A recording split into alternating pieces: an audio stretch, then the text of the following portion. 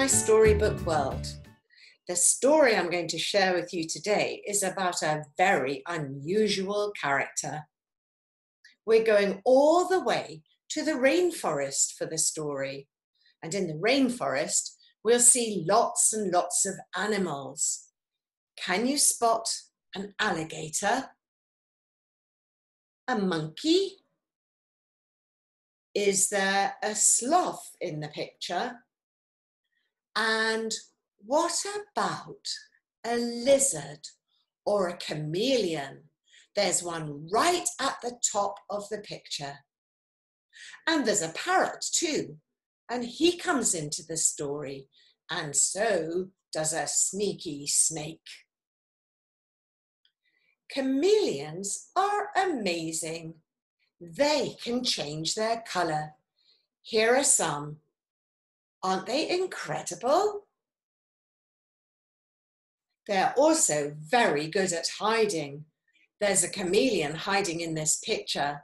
I wonder if you can find him. I'm going to count to 3. Are you ready? 1, 2, 3. There he is. Did you spot him? Here I am now, and now I'm hiding. Here I am, and now I'm hiding.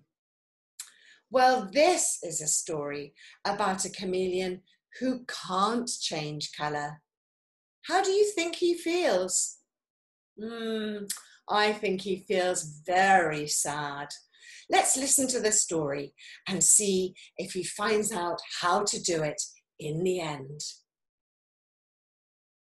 It was early morning. The rainforest was as quiet could be. When the sun rose, all the creatures woke up. They yawned, and stretched and called to each other. Chameleon sat on his branch. He sat very still. He was waiting for something tasty for breakfast. A fly landed at his feet. Zap! Delicious! Yum, yum, yum! Chameleon caught the fly. He ate it up, and down it went to his chameleon tummy. Wow, said the tree frog. That is amazing. But can you show me how you change colour? I'm sorry, Chameleon said sadly. I can't do it. The tree frog leapt away. Chameleon walked through the rainforest until he met Toucan. Hello, he said, your beak is really beautiful. I know that I'm very special and very colourful, said Toucan, but I can't change colour like you. Show me how you do it.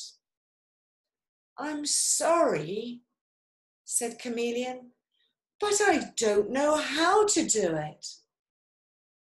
Oh dear, that's a pity, said Toucan as he flew away. Chameleon walked on through the rainforest until he met a sloth who was hanging upside down on the branch of a tree. Sloth was excited. Chameleon, he said, come here, show me how you can change your colour. How about you turn pink with yellow spots, or black and white like a zebra? Oh, I wish I could, said Chameleon. I would love to be pink or purple or red or orange, but I'm green. From the tip of my nose to the end of my tail, I'm just green, green, green.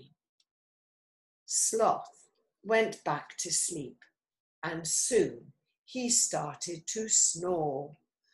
That's very boring, he said.